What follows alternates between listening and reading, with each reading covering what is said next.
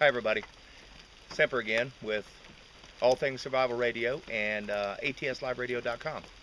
But I'm out here not because I enjoy being wet or cold and wet, but what I do enjoy is bringing you serious survival advice. And once again, I've looked all over and there's no processed firewood out here in the middle of the wilderness. There's down trees and things that I would have to utilize in order to survive. Now, a couple of things here. One, I'm bleeding calories.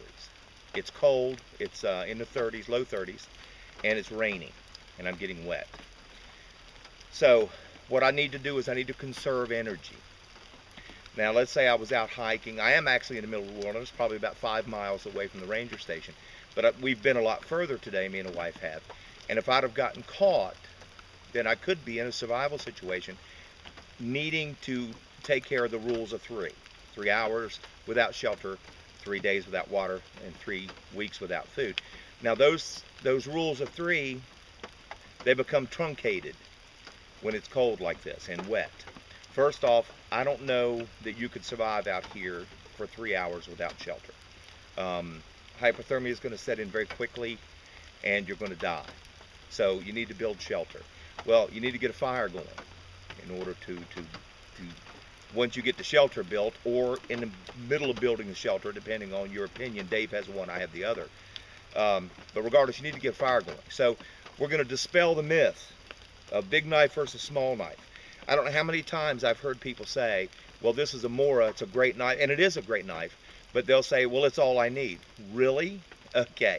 Let's take a look now. This is the type of thing you're going to find out here in the woods, and you've got to get to the core of this in order to get dry wood.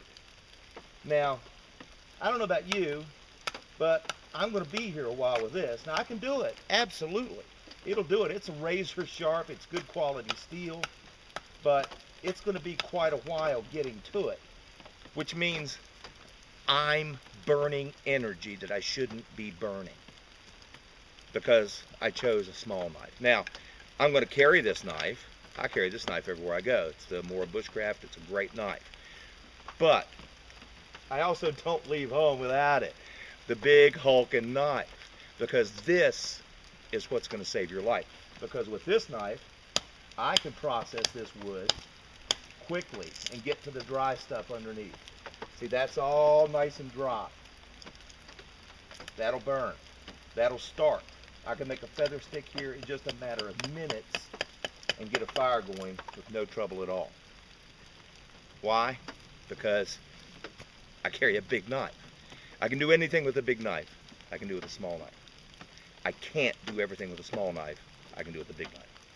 If I'm caught out here trying to set up a shelter for me and my wife, and this is all I have, I could die. If I'm caught out here setting up a shelter for me and my wife, and I've got the handy dandy Buckmaster, we're okay. So it's a decision you have to make. To me, it's common sense.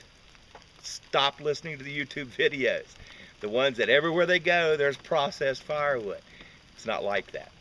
Take your knife, go out into the woods, learn it yourself. And remember, Thursday night, 8 to 11, All Things Survival Radio. Just tune in to ATSLiveRadio.com. This is Semper. I'm out.